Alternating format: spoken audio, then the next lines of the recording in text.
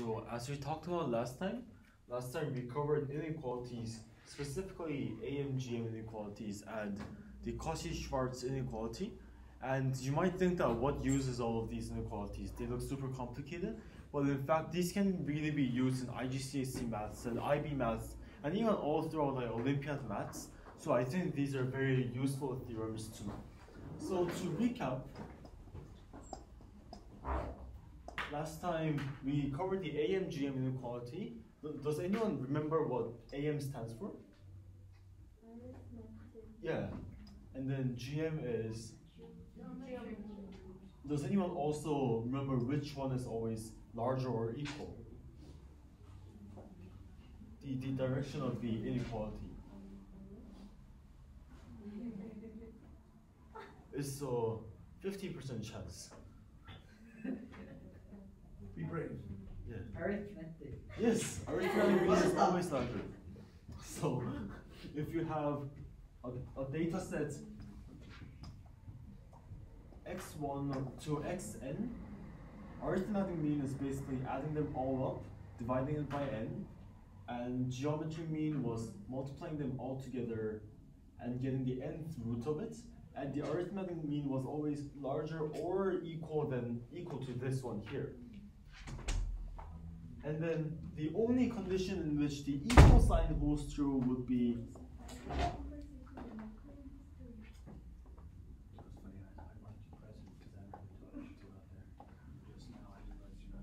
it would only be equal when x1 and is all same to xn. And we did the proof of this one using something called mathematical induction, which was basically set a base case, assume that it holds true for a certain case, and then prove that it holds true for the next one. And then we apply this infinitely many times to a base case, and we get a proof for all infinite cases. That was basically the proof. And then the other one was Cauchy-Schwarz inequality, which in short I wrote it as CSI. And we didn't cover this one really in depth, but this one will be probably very useful if you know how to use this one. So more specifically, does anyone remember what the Cauchy-Schwarz inequality was? Okay, it's fine. So if we have n datasets A1 to AN and n datasets B1 to Bn, then let's say that we square each one of these and add all of them together.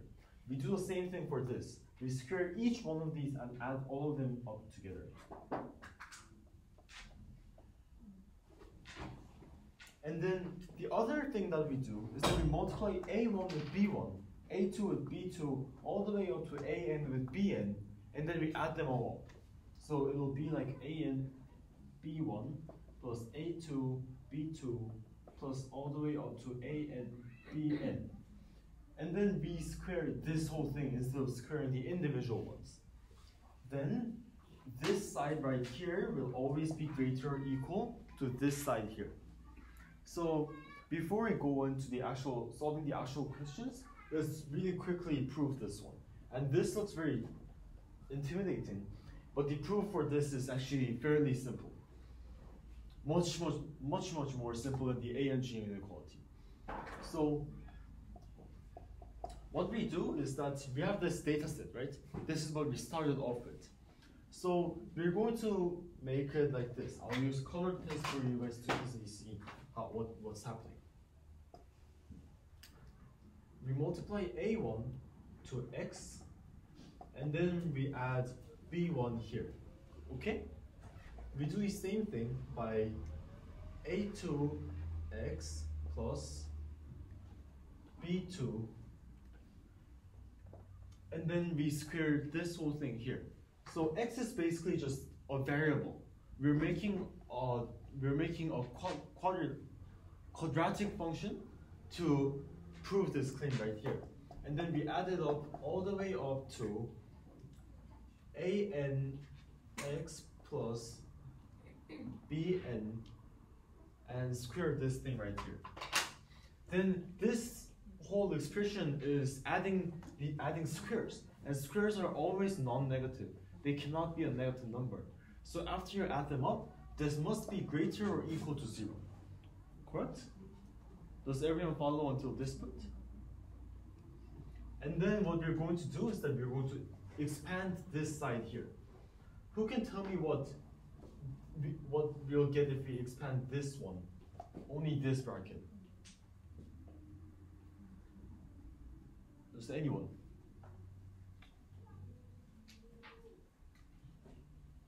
Okay, it'll be a1 squared x squared plus 2a1 b1 x plus b1 squared, because this is just because a plus b squared would mean a squared plus b squared plus 2ab, right?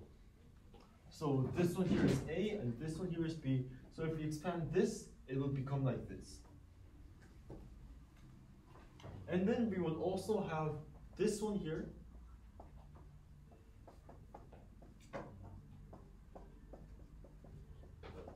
which becomes this. And then what we would also have is all of these brackets expanded, and then finally an x plus bn also expanded. Hi Daniel.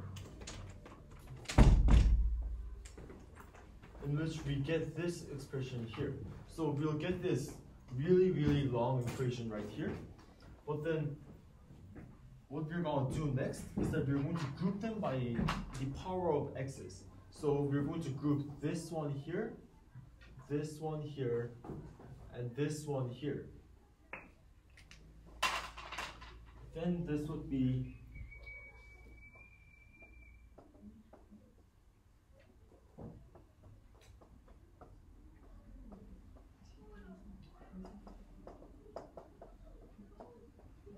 I'll pull the 2 out of this bracket to make things a little bit more clear.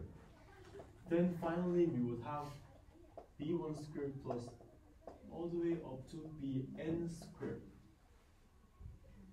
And then we got this thing right here, and then still this has to be greater or equal to 0, right? But to make things a little bit more simpler, I will put a1 plus a1 squared all the way up to an squared plus as what should I put this as? Big A, and this one here as big B.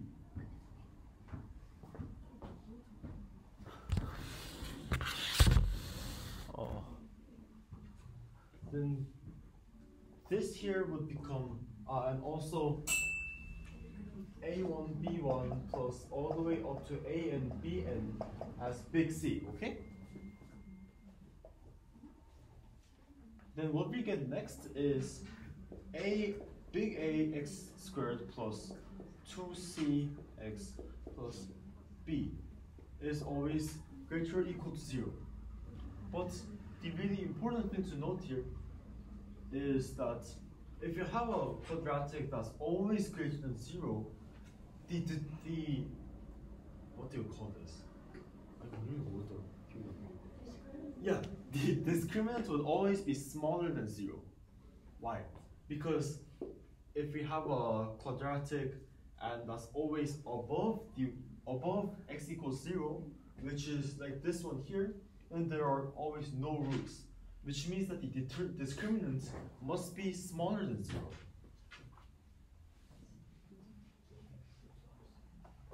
So here we apply to, we're going to find the discriminant, which is basically this thing squared minus this thing, a times b times 4.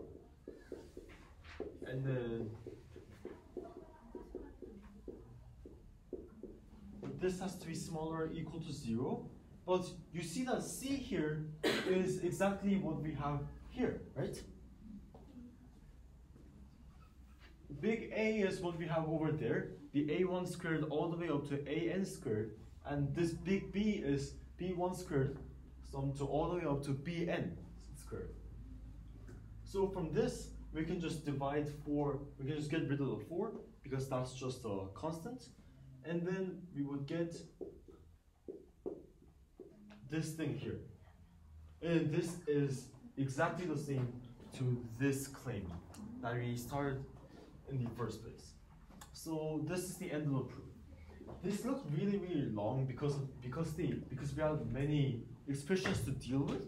But in essence, what we just did is that we expanded the brackets of a quadratic, and then we just used the discriminant, and then that just immediately gave us the Cauchy-Schwarz inequality. So that's it for the proof. Are there any questions? I think that table has a few questions. Ah, okay. Is everything clear in the proof? Okay. Or during the question solving time, you can just call me and ask me to go over some bits that you didn't understand if there are any parts that you are not clear with. So this is how we get the proof, and then we're going to solve actual questions. We're going to do more of problem solving today rather than listening to lectures. Okay.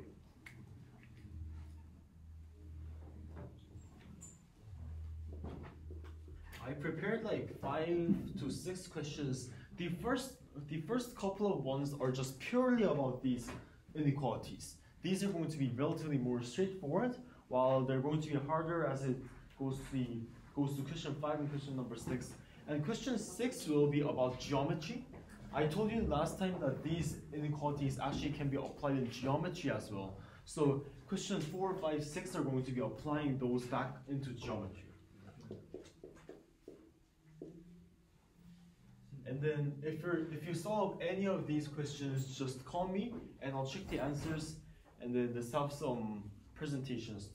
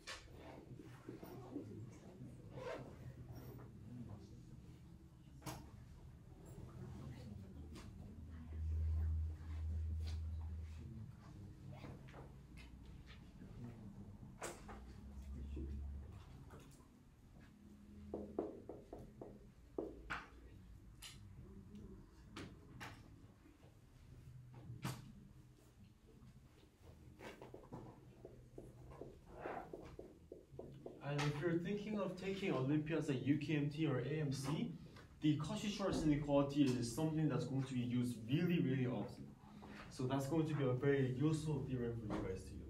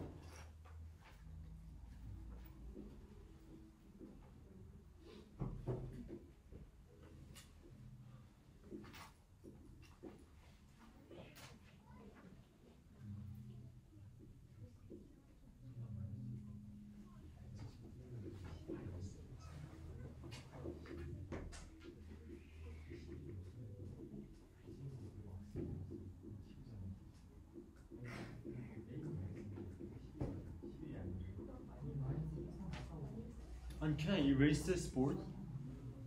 Is it fine for, no? Leave it? Okay. Or you can take photos. No? Okay.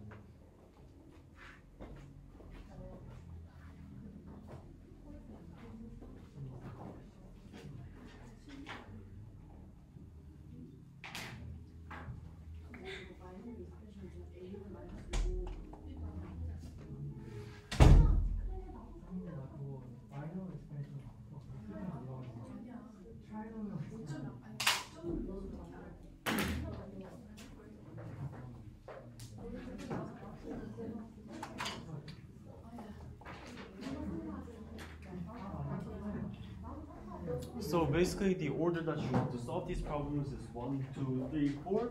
And then if you're done until here, there's the super challenging problem over there. So you can try that as well.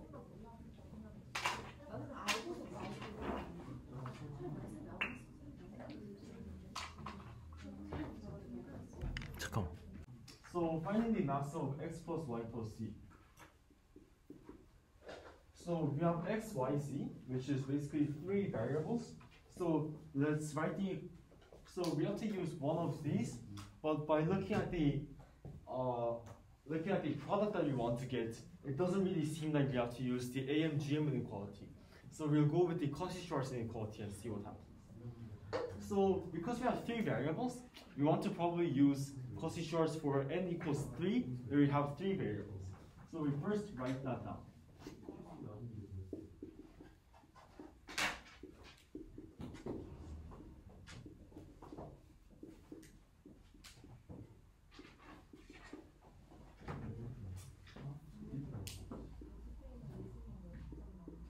So this is the inequality that we want to use. Then here, what we're going to do is that we're going to use x squared, y squared, z squared for a1, a2, a3. So, but the trick here is that these can be any numbers. So instead of using a variable, we use 1 plus 1 plus 1. Because the reason why we do this is if a1 squared equals x squared, a1 equals x. If b1 squared equals 1, b1 just equals 1. So that means that a1, b1 will mean x times 1, which is basically x. So here, a1 squared equals x, which means a1 is x. b1 squared equals 1, which means b1 is 1. And therefore, x squared, y squared plus z squared times 1 plus 1 plus 1 is always greater or equal to x plus y plus z squared. Did everyone get this part?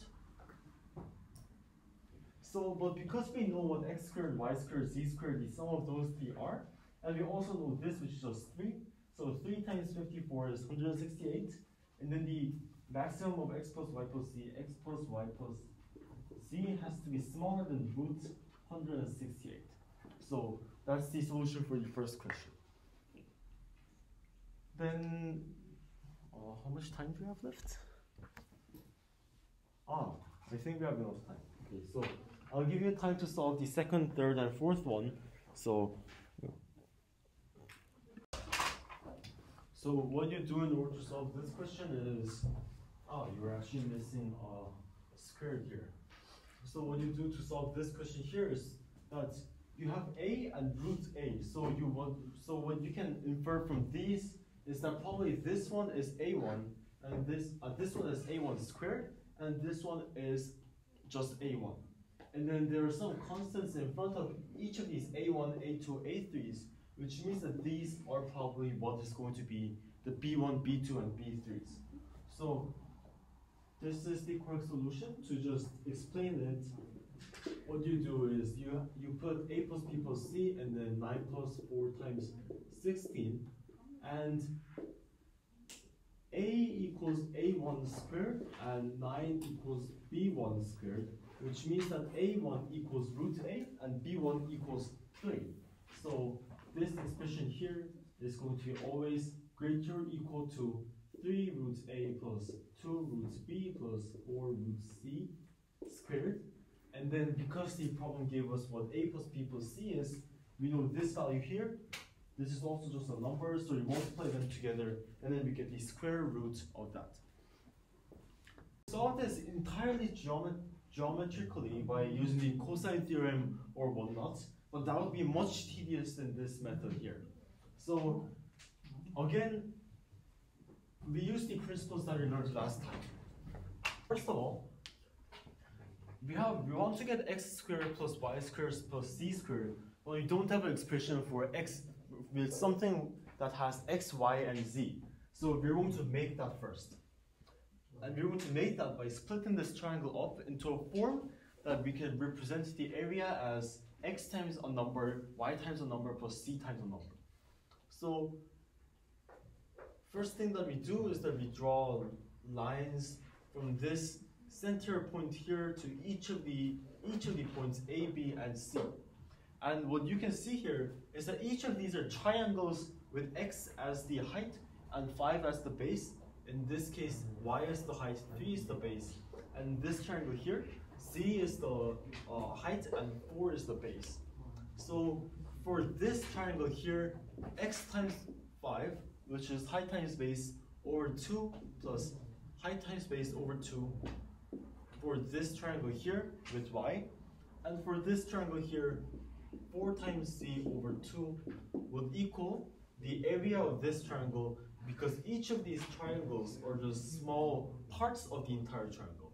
And the entire triangle's area is just 3 times 4 over 2. So now we have an expression that is about 5x plus 3y plus 4z equals 12.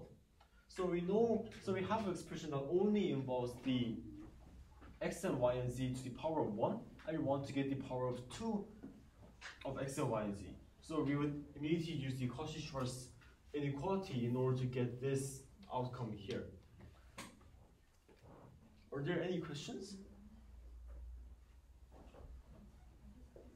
An alternative way of doing this is, I did the same thing until this part, but a bit more easier way of solving this would be,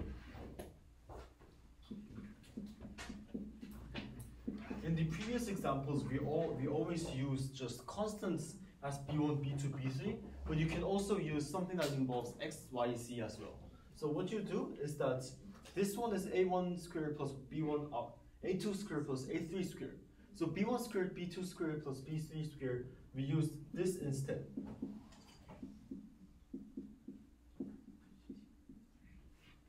And then note that this is directly inside the question, so it's much easier for us to compute this because we know what this value is. And if this is a1 squared and this is b1 squared, a1 b1 would be just 5. If a2 squared is 6y and b1 squared is 6 over y, then a1, a2, b2 would just be 6, and the last one would be 7. And then we square this thing, and we know that this is 12 root 6, and this is 324.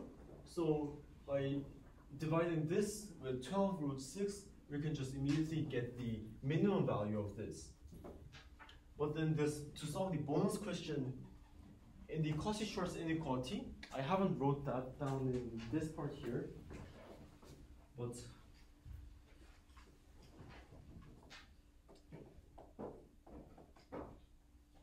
the equality holds true when an over b1 equals a2 over b2 all the way up to an over bn.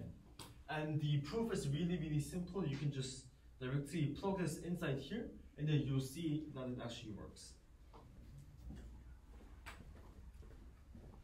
So back here, if we're trying to get the minimum of this, it means that we're trying to find the conditions at which the equality holds true.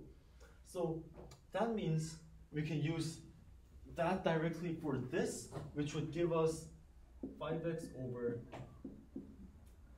5 over x would equal 6y over 6y and 7 over 7z. And then this just gives us x equals y equals c.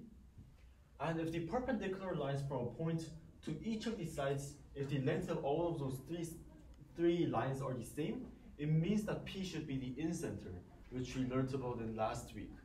So for the bonus question, the point P such that this becomes a minimum is the incenter of this triangle, and the minimum we can calculate that by just